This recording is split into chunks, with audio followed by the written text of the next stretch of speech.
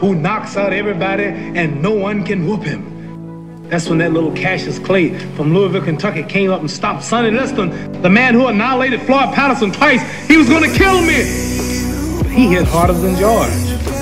His reach was longer than George. He's a better boxer than George. And I'm better now than I was when you saw that 22-year-old undeveloped kid running from Sonny Liston. I'm experienced now, professional. Jaw's been broke, been lost, knocked down a couple times.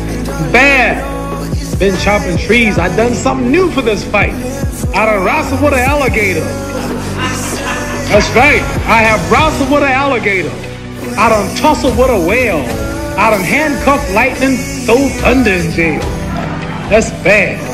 Only last week, I murdered a rock, injured a stone, hospitalized a brick. I'm so mean, I make medicine sick. Man, dude. Bad. Fast.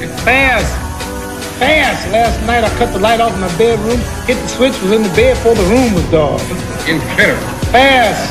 Incredible. You, George Foreman, all of you chumps are gonna bow when I whoop him. All of you. I know you got him. I know you got him picked, but the man's in trouble. I'm gonna show you how great I am.